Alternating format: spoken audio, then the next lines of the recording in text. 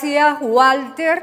Vamos a recibir inmediatamente a Daniel Plopper, quien es uno de los investigadores de la estación.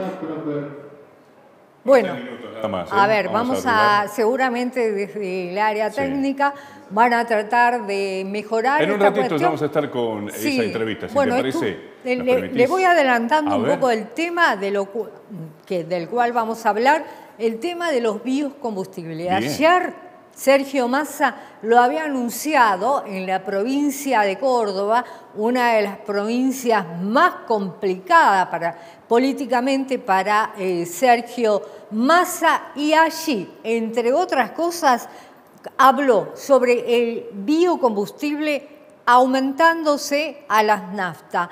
¿Cómo le va, Plopper? Buen día. Buenos días a todo el equipo, buenos días. Muchísimas gracias por acompañar a Más Noticias. Y bueno, la pregunta era en relación a la presentación de la nota. ¿Qué piensa usted de lo anunciado en la jornada de ayer del ministro de Economía en el aumento del biocombustible que es producido en su mayoría acá en Tucumán?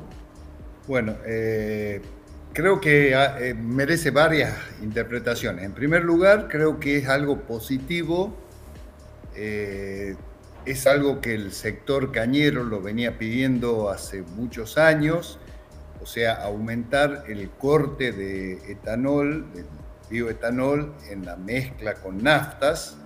Es algo muy positivo porque va a permitir, digamos, encontrarle destino un poco a toda la producción de caña de azúcar que se hace en el norte argentino, y además significa también apoyar todos estos compromisos internacionales que adquirió Argentina referidos a descarbonizar nuestra matriz energética, es decir, que sea menos dependiente la energía que se produce y que se consume, menos dependiente de la combustión de fósiles, para pasar a utilizar productos renovables que contribuyen en menor medida a la emisión de gases de efecto invernadero y, como digo, de esa manera respondemos a los compromisos adquiridos por Argentina hace varios años de descarbonizar nuestra matriz energética hasta el año 2030. Desde ese punto de vista es positivo poder encontrarle nuevos destinos a la producción de caña de azúcar. Nuevos destinos, no, digamos, destinar mayor cantidad de caña de azúcar. Ahora, esto como medida aislada no sirve para nada, porque al valor de hoy del litro de bioetanol de 237, 238 pesos, no guarda ninguna relación con los costos de producción, no guarda relación con los precios internacionales que se pagan. Me parece que es una medida aislada, que como digo, es buena como medida, pero aislada no va a repercutir. La prueba está que en estos momentos donde el azúcar tiene un valor bueno, producto de varias razones, digamos, entre ellas una recomposición del precio internacional digamos, el productor, el industrial, hoy está destinando más el producto de la molienda de esta caña de azúcar a la fabricación de azúcar en desmedro de la producción de alcohol.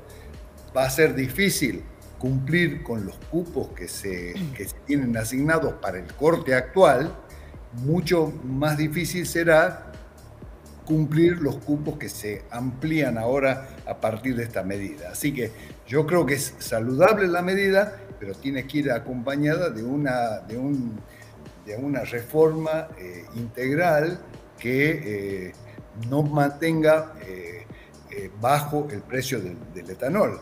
Las inversiones que se hacen en materia de plantación de caña de azúcar, en materia de destilación, son inversiones importantes, y y los inversores, los industriales o quien sea que se meta en este negocio, no van a entrar en terrenos que tienen mucha incertidumbre. Ese me parece que es un problema que tiene que consensuarse a nivel empresario y a nivel gobierno.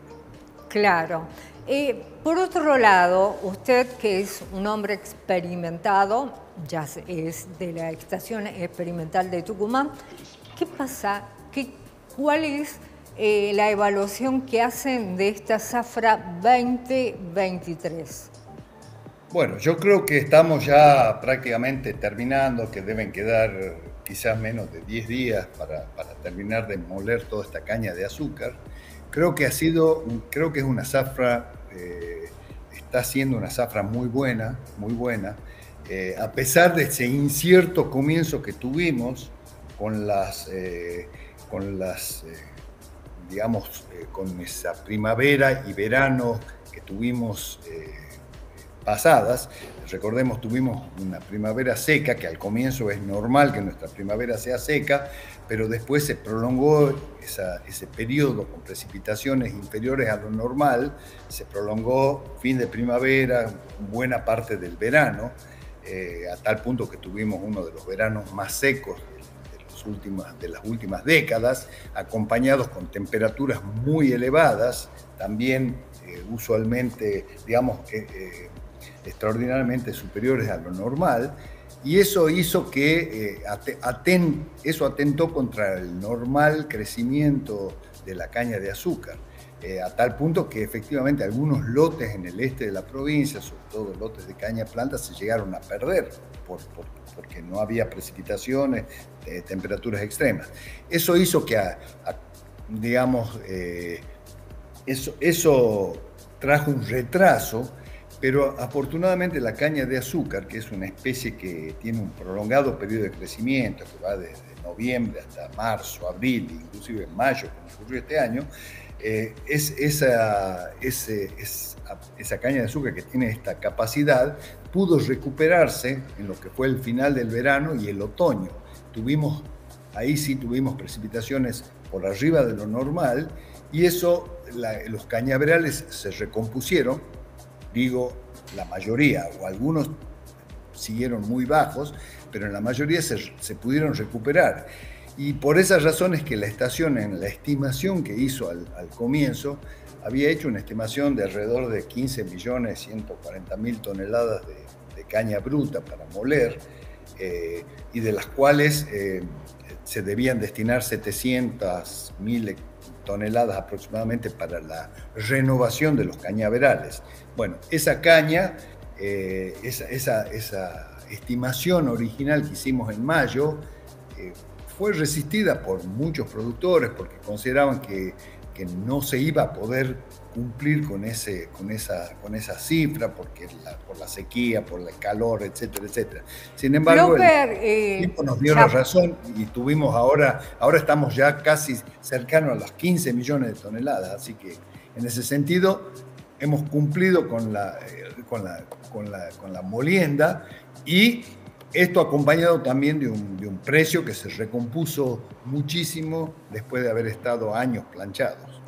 Ploper, la última pregunta que tiene que ver, nuestra principal agroindustria, bueno, aunque ya se está diversificando, ¿por qué el kilo de azúcar cuesta 1.000 pesos? Bueno, a ver, todo ha subido, y vuelvo a decir, estábamos acostumbrados a precios excesivamente bajos. Ustedes comparen con precios, con el precio de la hierba o de la sal o de cualquier otro insumo hogareño, y van a ver que el precio del azúcar estaba excesivamente bajo. Hoy el precio está alto. ¿Por qué? Porque también el precio internacional se recompuso y hubo también una alta demanda. Está habiendo una mayor demanda, no solamente a nivel nacional, sino a nivel internacional de azúcar. Bien, Plopper, le agradecemos muchísimo estos minutos que estuvo con Más Noticias, que nos brindó con Más Noticias, con América. Y bueno, como siempre, va a seguir siendo un hombre de consulta frecuente para nuestro programa. Gracias. Perfecto. Bueno, gracias a ustedes y a la orden siempre.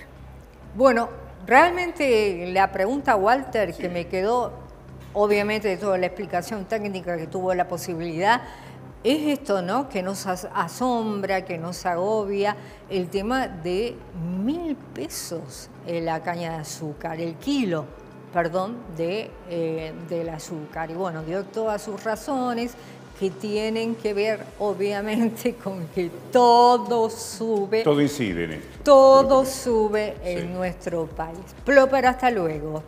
Gracias. Adiós. Gracias, Sandra.